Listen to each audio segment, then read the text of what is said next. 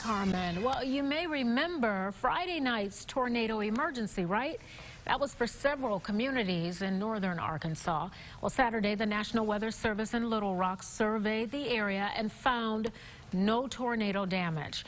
Arkansas Storm Team meteorologist Alex Libby is in studio with us to explain what exactly happened. Hi, Alex. Yeah, Donna, the setup for Friday night's storm was one that gave the forecasters at the National Weather Service a very difficult decision to make.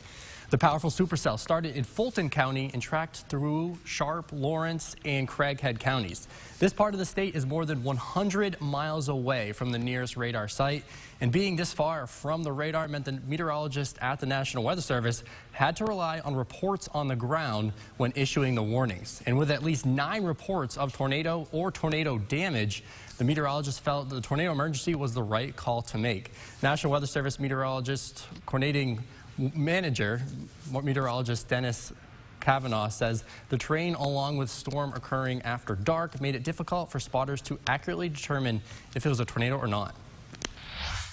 It's a low-hanging cloud that's usually a precursor to a tornado. If they see that and, the horizon is blocked by trees, they have to rely on lightning strikes in order to get a view of that low-hanging cloud, and that can be misleading. Kavanaugh says the National Weather Service is still investigating the situation for possible malicious reports, and this comes after there were found to be malicious reports on Monday's storm that also was warned as a tornado emergency. Meteorologist Alex Libby reporting in studio. Back to you. All right.